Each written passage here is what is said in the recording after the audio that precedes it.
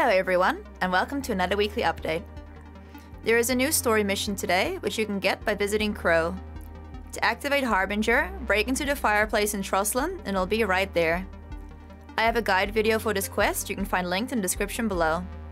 The last two requirements for the Warden Seal are also now visible, and Hawkmoon is a catalyst which you can get by completing the quest from Crow.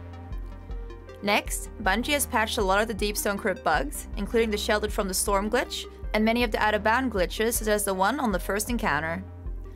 This week the Nightfall is the Inverted Spire, which has all shield types. All the GM Nightfalls have also become available now. And that is it for this week. I hope this was useful, and I will see you on the next video. Bye bye!